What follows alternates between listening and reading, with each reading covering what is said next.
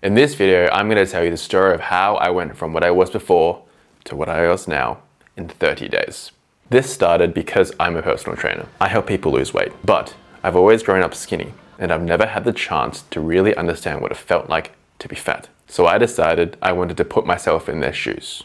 I wanted to feel what it felt like to be fat. In order to do that, I flew to China, ate 3 meals a day, didn't exercise at all, and believe it or not, I got fat. As a result of being fat, I felt more uncomfortable, less confident. I feel like I have to hide myself. My pants no longer fit me. Normally, I wear a size S, but the size S couldn't fit my waist anymore. And guess what? The pants, I couldn't go up in size because if I went up in size, they'd be way too long for me. So I had to wear the size S very tightly, crammed against my skin. That was the worst feeling. When I couldn't take it anymore, I knew I had to make a change. I was in Jiujiang. In Jiujiang, I went to the hotel and I said, "Hey, 哪里有健身房?" which means, where's the gym? He says, upstairs, level 7. When I went there, there was only a washing machine, a treadmill that wasn't plugged in, and a bike. I wanted to make the most use of my time, so I put all my laundry in the washing machine, turned on the treadmill. It didn't work. I guess bike it is.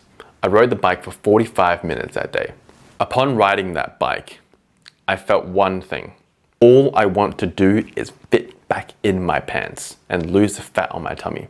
For the next 3 days in China, I rode for every single day, 45 minutes, on a medium setting. Then I flew back to Australia. When I was back in Australia, I noticed one thing, and it really started to bother me. It was that my knee, my hips, and my calves, they felt very uncomfortable. It made me unable to continue riding the bike every single day.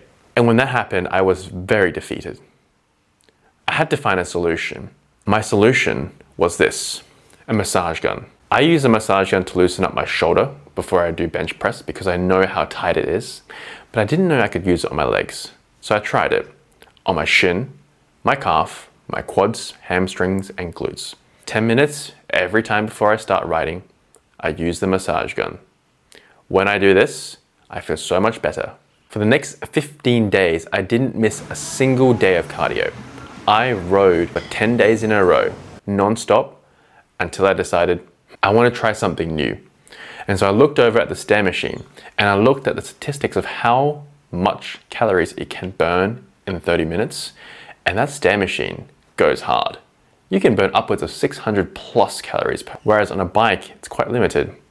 And I like variety. So I decided, let's try it. But I've always had this one fear holding me back. I don't know how a stair machine works. It feels uncomfortable. I don't want to be awkward. I don't want to be embarrassing at the gym. So I took a baby step. I got on board, I tapped start, and all it was just stairs, one at a time. So I walked up the stairs, non-stop, for the next 30 minutes that day. And I noticed one thing, I was sweating so much. After that, I felt incredible. And for the next remaining half of the 30 days, I just kept going. Until I realized I need to take a break. I'm tired. I can't do 10 days in a row of cycling. I'm gonna break it up. So I broke it up into 4 days. Cycle, stairs, cycle, stairs, rest, and then repeat. And then I looked at my diet. I can no longer eat 3 meals a day. That's gonna get me too big and bulky. I need to take it down.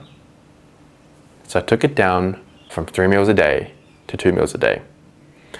And after that, this is my final result in 30 days. I'm going to continue this for the next 30 days and show you the progress of 60 days weight loss journey.